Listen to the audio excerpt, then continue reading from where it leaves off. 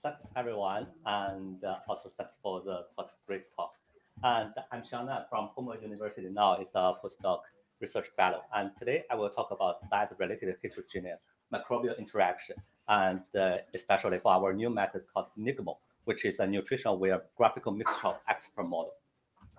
So I think all of us know that gut microbiome that is very important to us, and it will relate to disease and health.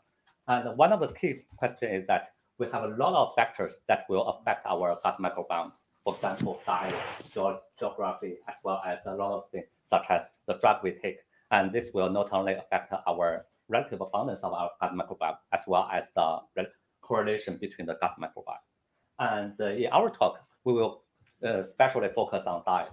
That is a famous thing. We are what we eat, and what our diet will closely relate to our microbiome. And the relationship between diet and microbiome is quite complex. And a lot of studies here show that, for example, high fiber diet or dietary fiber, or in modern papers, they said that it is diet fiber instead of this high fat diet will change the microbiome. And to summary, quick summary is that relationship between diet and microbiome are complex and very heterogeneous.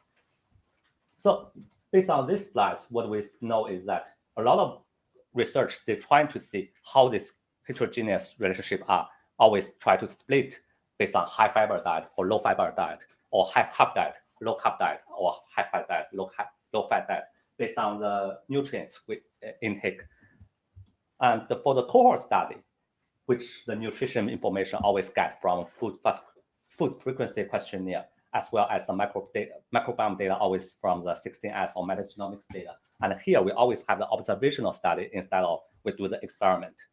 And in such case, a lot of another type of research, a lot of research also doing the similar strategy, which is trying to split the cohort based on their diet intake.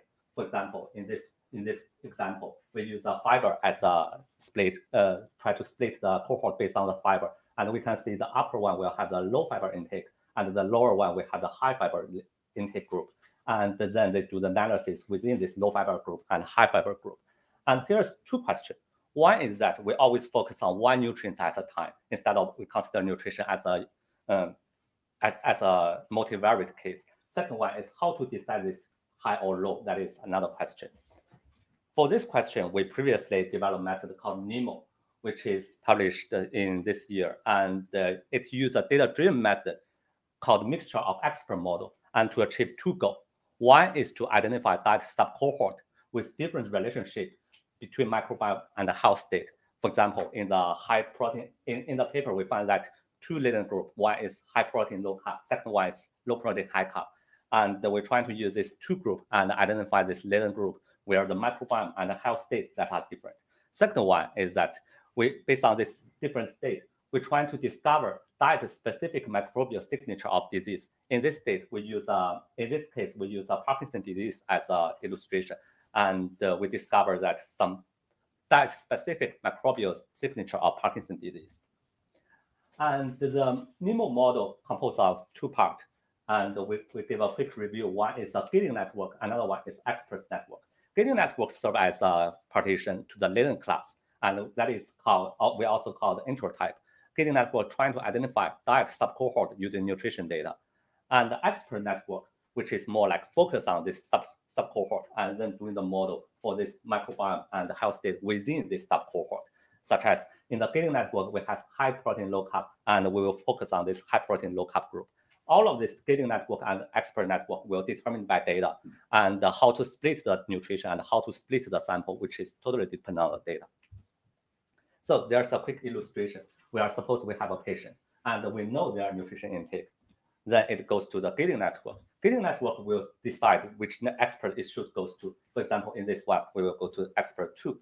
And expert 2 focus on this previously known from this subcohort and decide whether it is health or disease based on this microbiome of this patient. And for example, this one is have a blue, more like health, and finally decided the health intake. Okay, this is a NEGMoE, and if you are more interested in, please refer to the previous slides. We have the paper already published. And in this case, diet not only shifts the microbial relative abundance, as we previously listened, and another one that is the co-abundance network also changed based on this diet. And here's a paper shows that high carbo diet and the high fat diet, their network are very different. So the key question here we're trying to answer is that for cohort study, can we discover under what diet conditions the gut microbiome co-abundance network are different, which says that different diet intake will change the relationship between microbiome. And for example, this microbiome co-work together for this state, but for another state, their correlation will change.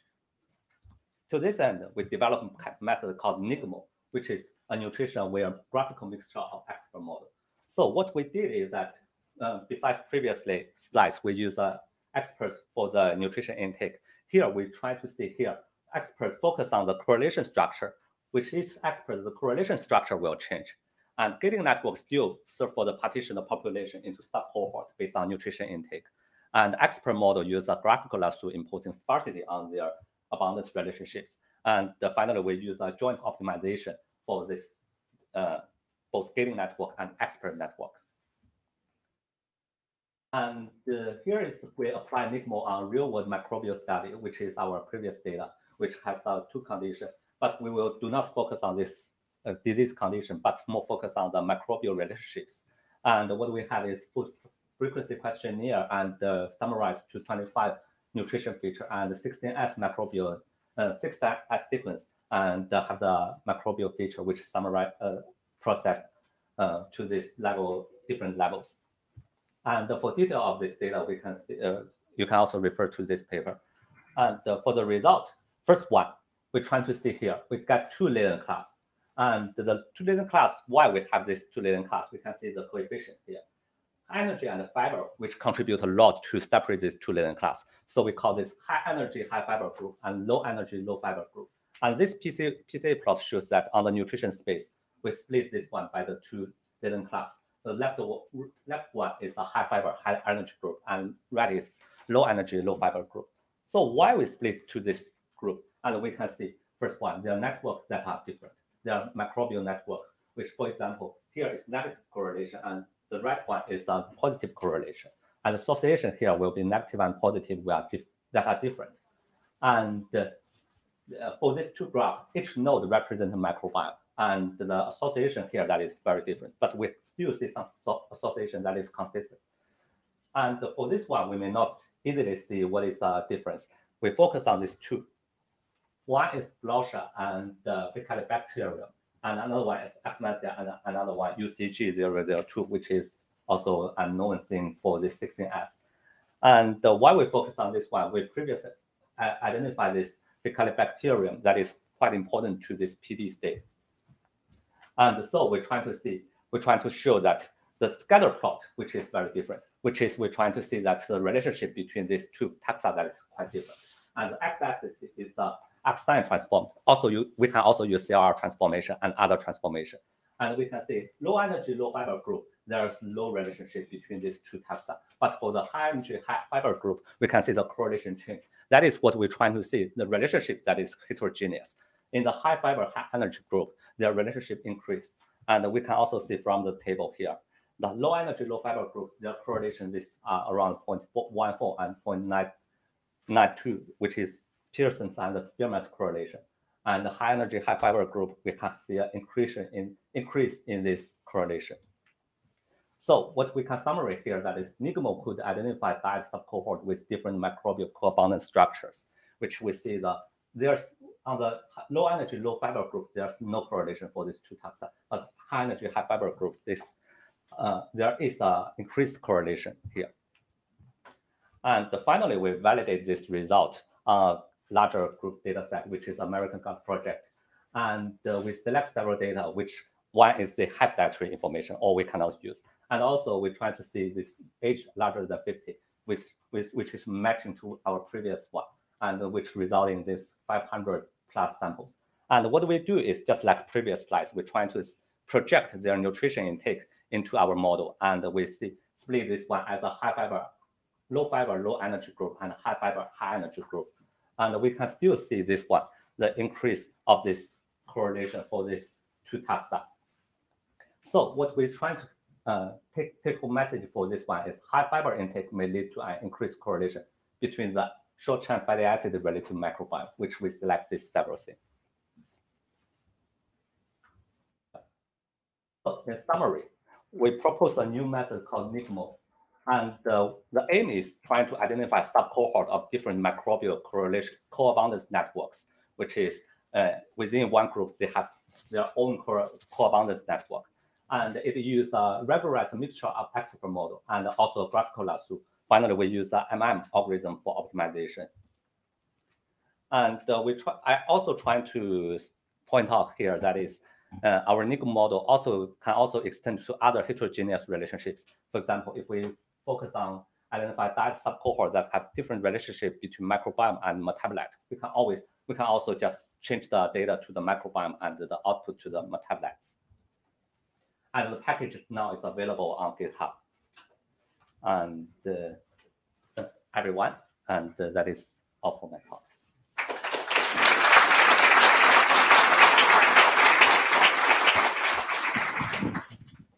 Okay, you have time for 1 or 2 questions. Okay, you showed 2 different slides where you had, on both slides, you had 2 networks and you said they're different. I mean, it was kind of hard to see that they were different because they look so jumbled. But I guess you also compute some kind of graph. But this one's easier to see. If you look for a while, you see, oh yeah, there's a, but the other one was like 2 big networks. That is from the literature. Okay. Yeah, that kind of thing. I mean, it's not obvious to me that, yeah, you kind of see there's more color in the one, but yeah, that is from the literature, and which shows that different diet conditions will have different networks. Yeah, they have computed several different, such as topology characteristics for these 2 networks. Okay, yeah. Other questions? Yes. You have to use a microphone so that, no, but people who are watching online won't hear you. Thanks for your talk. Maybe a bit of a question, a little bit outside the talk, but you say these networks are very different. What does that mean? What does it mean for health, for example? Yeah, for the health, what we can see here, for example, these 2 taxa. And just as we previously know, our previous results show that Bacterium and the Blauschau, which is very important for the PD, which is they are consistent, stably low without the diet. But what we see here, if you focus on these 2, they are co-work together. And if we have low fiber intake for the patient, their correlation will be not high and may not be, if you treat this one, may not be as a group. But for the high fiber group, they are co-work together and maybe produce something that is important for health.